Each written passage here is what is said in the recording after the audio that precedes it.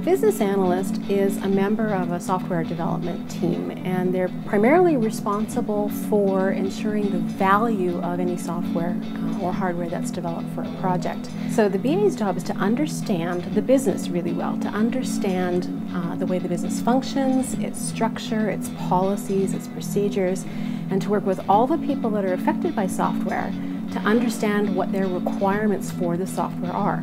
So elicitation of requirements is a main job for the BA. When I came to NAIT, I came here because I knew I wanted to go into technology using computers, and I do have a passion for video games, so I thought the video game programming stream would be good for me. In my first semester, I found that I was more, thinking about not making the best video game, but always thinking back to the money. Here's why a video game was made this way, right? It's not always about the best game, it's to sell the best game. When I spoke to an advisor about the courses that I did like, I thought that I would have to be maybe a hybrid between two different degrees, but right out, without missing a beat, they just said that that's business analysis. The business analyst is the person on the development team that everybody interacts with, all of the software users and the program sponsors and the project managers and the developers. So they have to have very strong interpersonal skills. We often say that a business analyst is an interpreter.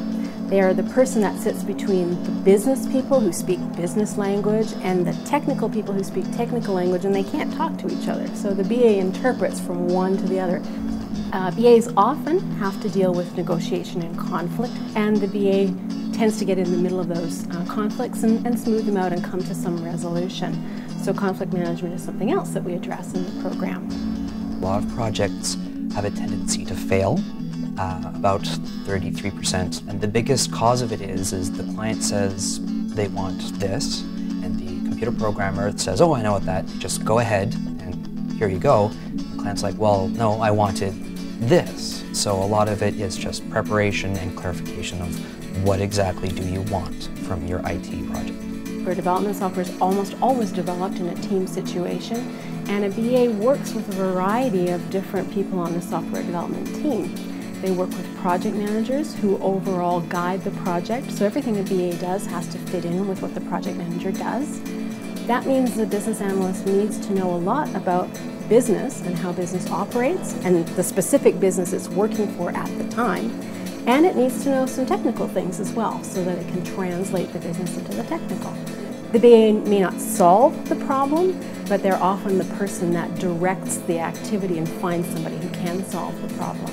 What I would stress to new students going into NAIT, for that matter, you really do have to take charge of your own education.